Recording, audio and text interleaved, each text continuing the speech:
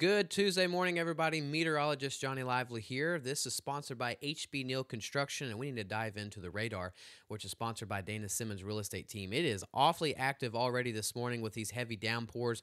We're really going to see that pick up throughout the morning, getting into the afternoon hours. 40 to, if not 50% coverage is expected today. 1 to 2 inches of rain can be possible, and I wouldn't be shocked if some isolated areas possibly get up to 3 inches. Here's a satellite radar the last 6 hours. Pretty quiet across the state of Texas and Louisiana, but we're starting to see those showers and thunderstorms moving inland, and this is going to give us an active morning getting into the afternoon hours. Looking at the current temperature sponsored by Do Good Credit Union, you can tell that the winds or the flow is out of the south because the warm, moist air is definitely all across the region.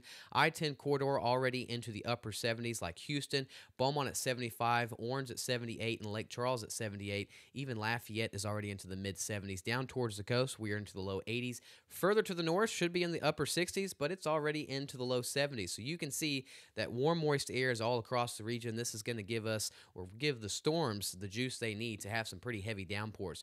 Construction, outdoor forecast, not the best day today. We're going to get the coverage all the way up to 40 to 50% this morning and into the afternoon hours. Again, 1 to 2 inches of rain can be possible. So anything construction-wise that you're banking on, like pouring concrete, not the greatest day today, and not on Wednesday as well. But as we get into Thursday afternoon and Friday, definitely looking good. This brings us to our upper-level flow, sponsored by Neutron Electrical Services. We can see a ridge just to the southwest of us. This is giving us the flow out of the south, bringing in the moisture to give us some showers and thunderstorms today. But again, on Wednesday into Thursday, we have a really nice front that's going to be moving into our region. 70 to 80% coverage of showers and thunderstorms Wednesday evening. Lingering storms on Thursday morning, and then throughout the day on Thursday, that front will continue pushing offshore, bringing in drier and cooler air into our region, setting the stage for a wonderful rest of the week and a really good weekend. We'll talk more on that here in a second. You can actually see this all in motion, this cold front, so we see it pushing southward. We've got the showers and thunderstorms today.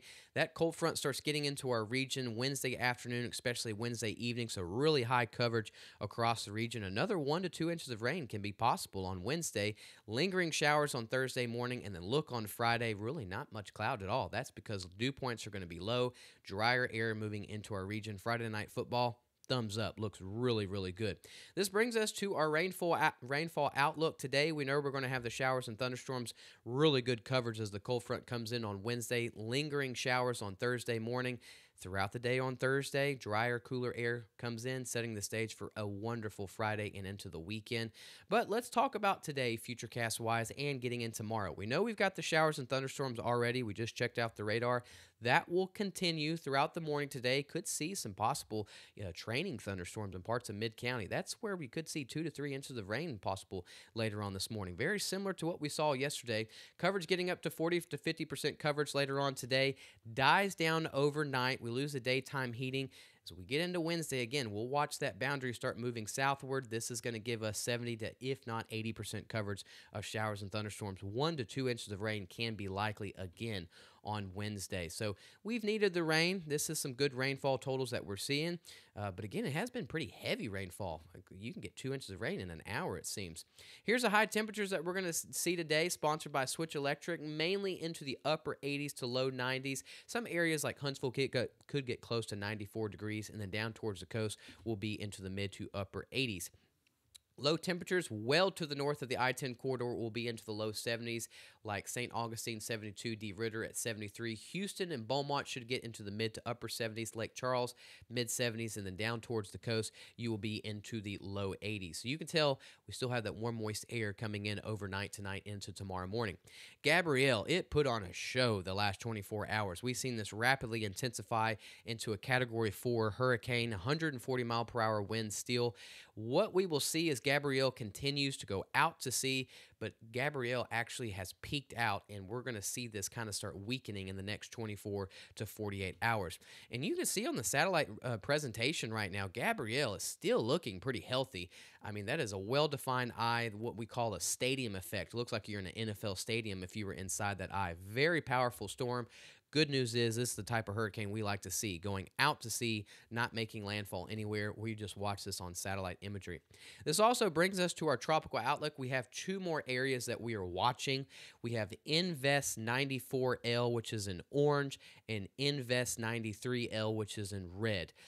93L has a high chance of developing by middle to end of this week into a tropical depression, tropical storm. This should go out to sea, very similar to Gabrielle, but 94L will approach the Bahamas this Friday and then get pretty close to the East Coast as we start getting into Saturday and Sunday. So Bahamas, stormy conditions are possible.